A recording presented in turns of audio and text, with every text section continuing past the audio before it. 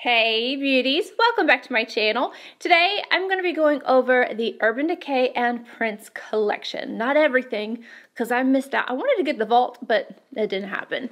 I did, however, get the 2 palettes and the luminizer, and I'm doing 3 looks today. 3. Because I really wanted to play with this gray that has this really beautiful sparkle in it. So yeah, I did 3 looks for you guys. Now when this was first kind of like sneak peeked, they talked about it, didn't show any pictures. I got really excited, but with a dose of uncertainty, because it seems like brands have been collaborating with these icons like MAC and Aaliyah. And they haven't been going over very well. And then the pictures were released. And I know a lot of you guys, and myself included, were disappointed. And I wanted to see if you guys wanted to see it. And I also wanted to see if maybe it looked different in person. It kind of seemed like a 50-50 split on you guys, and then my curiosity took over. So we will see if it looks better in person or not. Let me go ahead and just get into it. I'm going to show you guys the swatches, give you guys the information, show you the 3 different eye looks, and then I'll give you guys my thoughts. Both of the palettes are $55, and they are, of course, limited edition. The black one is called You Got the Look. That'll get the song in my head in 2 seconds, and I will not stop.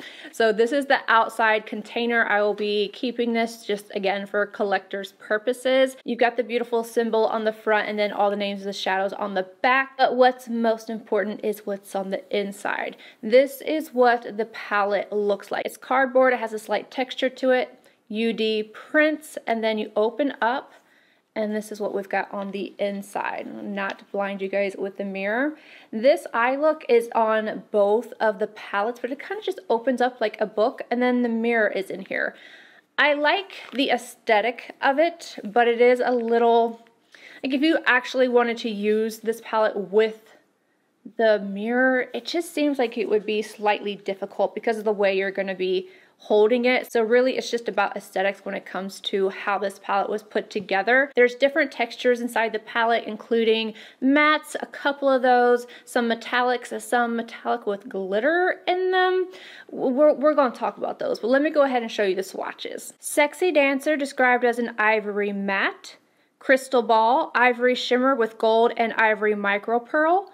Endorphin Machine, rich gold metallic. Get Off, rich bronze orange metallic. Love to the Nines, warm mocha matte. Shockadelica, a red bronze metallic. Groovy Potential, deep ultraviolet matte with gold micro pearl. The Artist, purple indigo shimmer with gold, silver, and magenta micro pearl. Bold Generation, black matte with silver micro pearl.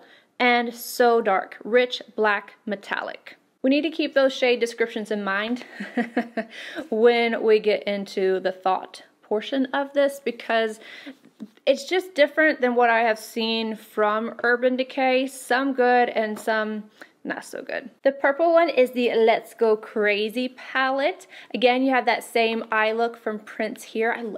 It's like it's staring just like through your soul. I love his eyes. And then these are the shades, and then of course you got the mirror on this side, and it's magnetic. I don't think I mentioned that earlier. We have Alphabet Street Light Peach Matte, Get Your Groove On, a lavender metallic with blue shift and micro pearl.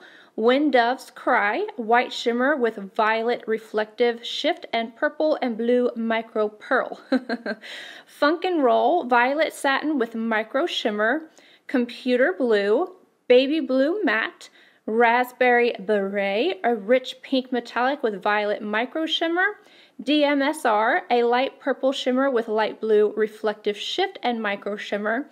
Baby I'm a Star, purple shimmer with micro color micro pearl.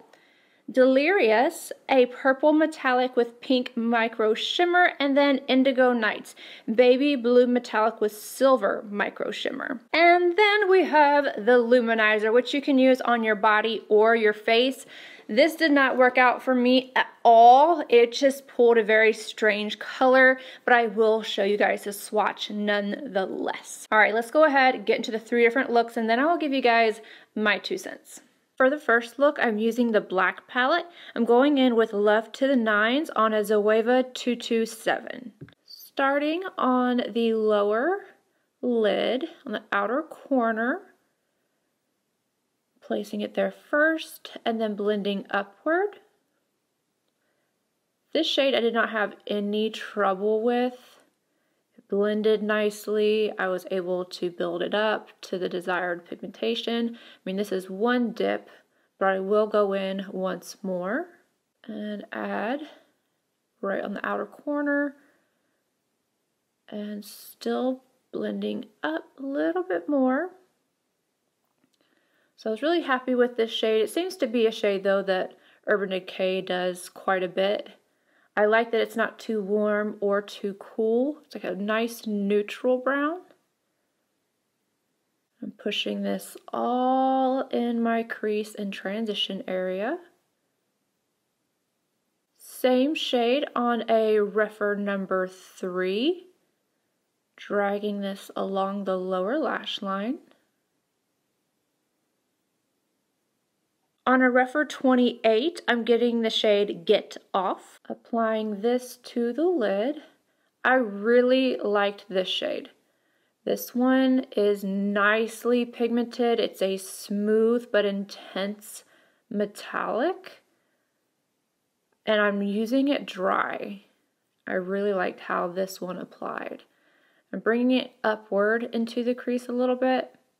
And I know that I'm going to have to touch it up after adding in some other shades, but just straight onto the lid, it looks really good. It's a nice gold. Next up, Shakadelica on an EO6 from Nakia Joy. Unfortunately, this shade is not my best friend. I get fallout immediately with this shade. And the pigmentation is just not what you would anticipate it to be. If I was doing this look over and I wasn't just recreating the one that I already had, I would not use this. Basically just adding in some dimension. I picked up a little bit more. I don't know, there's something about it. It's kind of gritty and it doesn't, I don't know.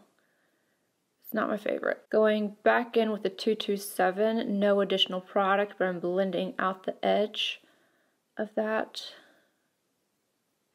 I'm going to touch up Get Off really quickly.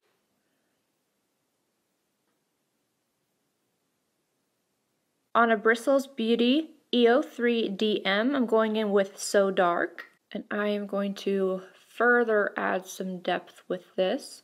This black is nice. It's not something that's going to be too intense right off the bat. You can build it up. And I'm going to take it into the crease a little bit.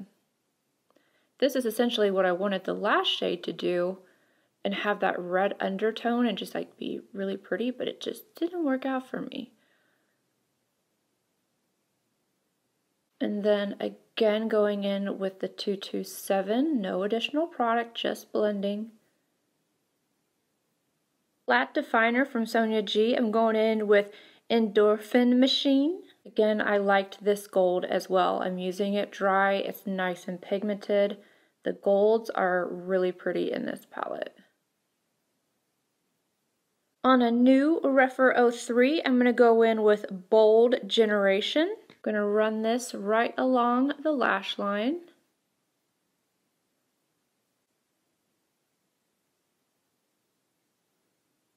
As well as taking it on the lower lash line. I'm not going to be adding in the inner rim liner on this look, but this one I already have it. You can see it just like ties everything together, makes it look just like a little bit more smoky. REPHR 3 going back in with the original shade, Left to the Nines, and I just want to go right underneath so that I get that kind of grungy look out of it. Wiping away any fallout. REPHR 21, Sexy Dancer. I'm going to use this to basically clean up and highlight.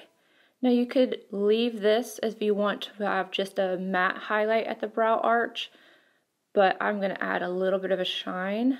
I'm going all around those shadows. Helps to kind of blend the edges of them. And then I'm going to take this same brush and I'm grabbing Crystal Ball.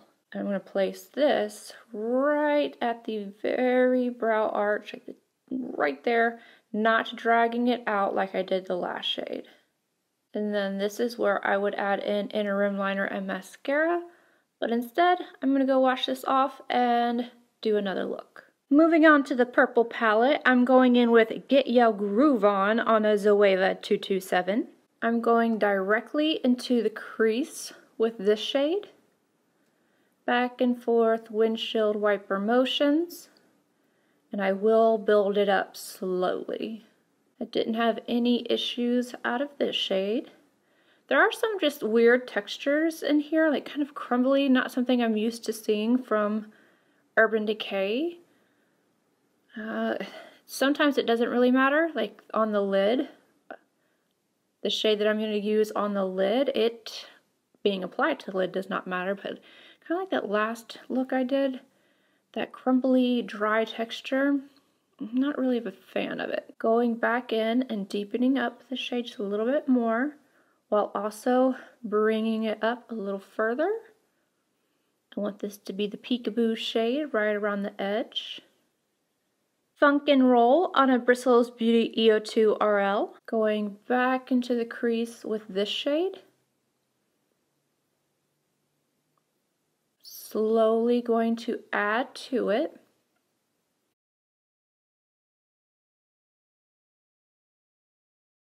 Slowly bringing this upward, adding some depth to the crease before I go in with the darkest purple.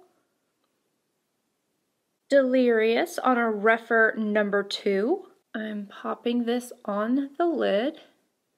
I'm using it dry.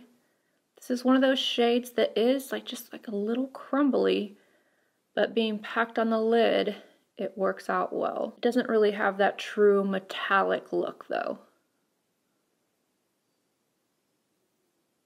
Computer Blue on a REPHR number 3. Taking this right along the lower lash line. This is more of a true matte. I do have to build it up a little bit, but I'm going to be putting a little sparkle on top of it, so I'm not really worried about it.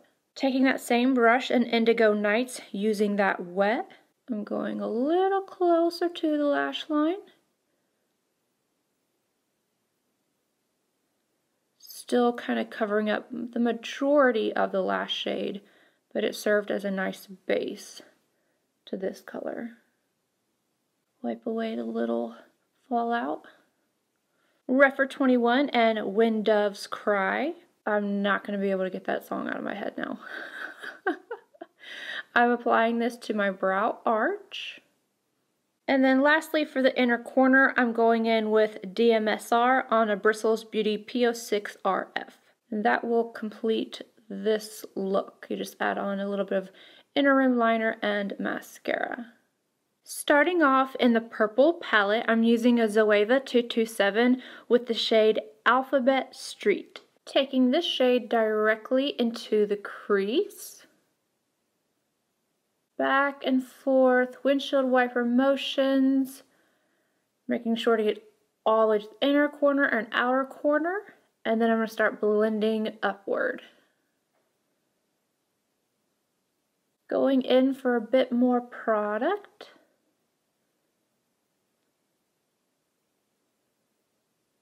This shade blends out and applies very easily. I'm taking that same shade on a REPHR number 3. I'm going to smoke it along the lower lash line. Next up, Raspberry Beret on an EO6 Precision Blend from Nakia Joy. I'm going to add some depth with this shade. Again, inner to outer corner in the crease, back and forth. Then I'm going to start slowly blending upward. I usually take my smoky eyes a little higher than I did with this one.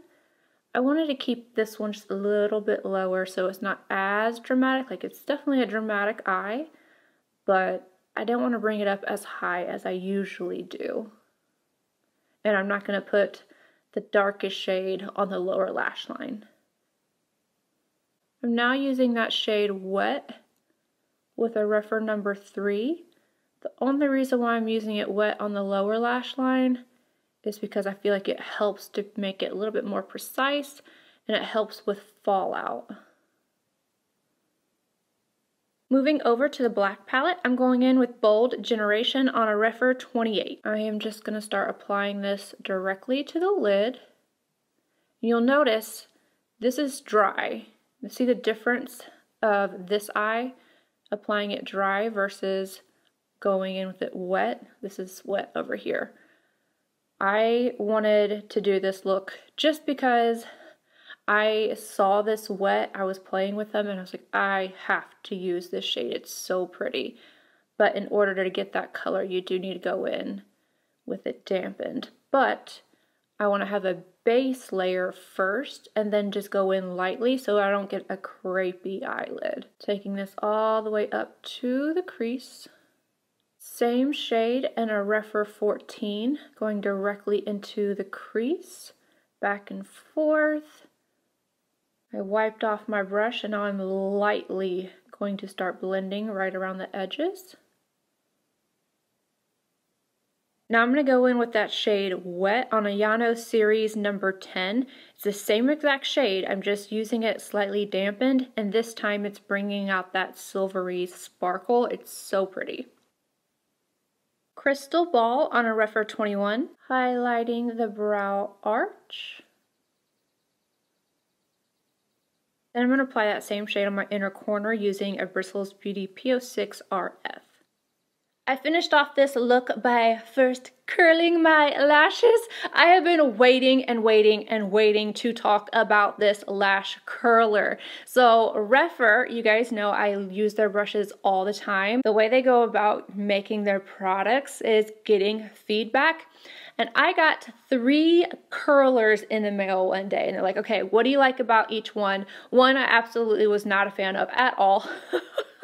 And not to mention, these things actually scare me. So I was like doing investigations like all over the place. That's how I ended up trying out different lash curlers.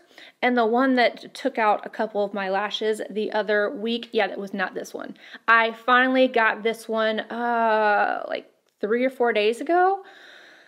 I've been waiting. So the one that I loved, I handed over to Kelsey to see how she felt about it. And again, we give feedback to REPHR, and they came up with this, and I love this lash curler. I'm so excited that I finally have it. Look at it, it comes in this cute little bag.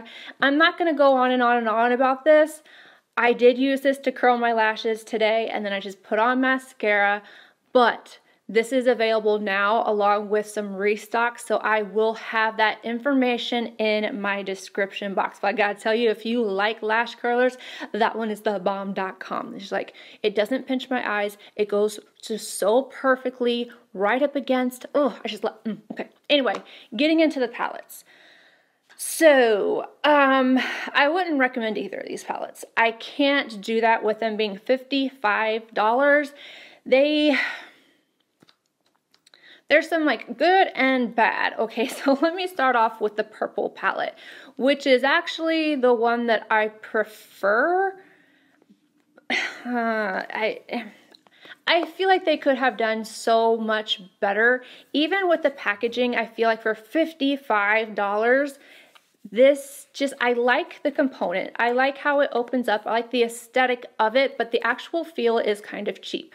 It doesn't feel like a $55 palette, if that makes any sense. The amount of purples in here, you didn't need all of these. You didn't need all of these, and they are not created equally, let me tell you. This computer, let me just put these back like this. This computer blue, it is okay in the crease. You will have to build it up and it can get a little bit patchy. And then the textures of these purples. The Baby I'm a Star, I don't like this one. I don't like this one. I mean, you could have totally taken that out. We didn't need it in the palette. The matte here, this one, Alphabet Street, it performed like a traditional Urban Decay shadow would. And then Get Your Groove On, I liked it, as well as When Doves Cry, but they're not anything special. They're kind of dry, but they do work well on an unset eye. I did not set my eyes for this look. I used my Mario palette and I only set right underneath my brow arch. Now, Funk and Roll, this, it looks totally different on the eyes than what it does in the pan. That one performed pretty well. This one performed pretty well. I liked that one. And then this metallic right here, this is really pretty. It's a gorgeous shade. You can like do what I did today, put it in my crease, put it on my lower lash line. And then DMSR, if you work with this shade, it's pretty. If you have glitter glue, it's pretty. If you use it wet, but it lacks the intensity that I really feel like it needed. This palette, if I looked at this, I would just think it doesn't scream Prnce to me at all. And the lack of Purple Rain, how do you miss that opportunity? How? I don't get it. Indigo Nights is pretty. You will get a little bit of fallout. With the look I did today, I had to take off my entire face because the fallout, instead of it being able just to wipe away, it destroyed my under eye, so I had to redo my makeup today. I feel like there's too many purples in this palette. I feel like the shades are just a little lackluster. This one to me is kind of terrible. The textures of the shimmer and metallic and glitter, it's different. It's not my favorite. This packed on the lid, it's pretty, but am I going to like it blended into the crease? No. So I don't feel like these are going to be as versatile when you're using them together separately. Yes, you can get these to look really nice for the most part, but using them together and creating a look is harder to do because of the textures. And I don't like that dry, gritty texture. If you're a beginner or just a makeup enthusiast and you don't necessarily know how to use some textures, I think this is going to be a challenging palette for people. So I like this one better, mainly just because I like the purple and the blue, but this one I would say performed a little bit better. Okay. Again, let me open this up. There's a few shades in here that are actually really nice. The golds, those metallics are so pretty. They are really good metallics. And then this shade right here, I think they called this a matte. Let me double check. Yes, it's described as a black matte with silver micro pearl. This though, in comparison to this one, which let me see the description for that one. Shakadelica. That is a red bronze metallic. I would think that the metallic shade would blend easier and retain more of the shine than what this did. And this one, I used it dry, applied it to my lash line, and it was beautiful. You saw me stamp it on my lid. You didn't see any of the shimmer until I used it wet. This shade to me is kind of special. If you use this wet, it is gorgeous. It is so sparkly, but like more micro and just, it's a dance of glitter that I really, really enjoy. This black being called a metallic, no, it's not. It's a satin metallic maybe. It's like somewhere in between. It's a nice black because it doesn't add too much at one time and it's buildable. And it does have a nice texture to it, but the descriptions to me are very off. Groovy Potential, this one, I don't like it. I don't like it. And you probably see that in the swatch. When I swatch it on my finger, I'm like, oh, it's pretty. You know, it's one of those mattes with the sparkle in it. But it doesn't react the same way that this gray does. This gray or black with the gray sparkle, it doesn't react the same. So good matte, two really nice metallics, average, nice, white, shimmery shade, and then you have a good bone color shade. I don't think that you needed both of these in this palette, and then I don't think that you needed both of these purples either. This one I don't like the texture of. It's like this whole bottom row was like mediocre. The black is okay. This is beautiful. So for me, quality-wise, I would have to say that this is the better palette. It's almost obvious because purples are hard to make. I can get good looks with both of the palettes, but am I inspired? No. Do they scream Prnce?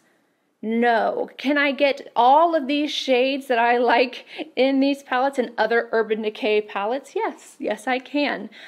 I think for the price point and it being Prnce, they missed the mark. I do think it looks prettier in person than it does online, but it's still, I feel like, a missed opportunity. And as far as this goes, it's just, I tried to use it underneath my foundation and it just went patchy on my skin. I think you might be able to see that on my daughter's arm. I was trying to even it out. It's a strange color for me. It just turned weird. Whenever I tried to use it as just like a base, it didn't have enough radiance to where it showed through the foundation. And when I tried to use it as a highlight, it's a weird color. It doesn't really have much other than just like that wet look, and it didn't look right on my skin tone. So for me, this is just something that if you have the perfect medium tan skin, you could wear it to have a little bit of luminosity to your skin and call it a day. But other than that, I don't think it is as it's described, which let me look that up. First off, it's called the liquid highlighter. So I don't like that. It to me is not a liquid highlighter. It says shake to activate the liquid, which I did, and then apply directly or use the brush. Wear under or over makeup for hydrated luminous glow. Mix into your favorite foundation or tinted moisturizer, yada yada. I think there are definitely better products out there, but if you are somebody who has medium tan skin, I do think that this would work for you. But I think that they marketed this as for all skin tones. Yes, it does. It says benefits, a shimmery liquid highlighter. It's not shimmery, and I wouldn't call it a highlighter, that captures Prnce's star power. It's a universal shade that creates a dewy glow that illuminates the face and body and looks good on every skin tone. So I just don't agree with that. Anywho, I am disappointed, but I'm not too disappointed because really I was going into this with not high hopes. I do think I was able to achieve nice looks, but I don't think that it's worth the price tag. I just don't, and I know that I have comparable and better shades in my collection, and just Prnce, it could have been done so much better. Okay, anywho, that's my review. It's okay. Not terrible, not great, not something I'm probably ever going to pick up again. I'm going to put them in their boxes and put them in my collectors and call it a day. But I hope that I at least helped you guys make a decision if you were kind of wondering whether or not you should pick it up. I love you all, and I will see you in my next video. Bye, guys.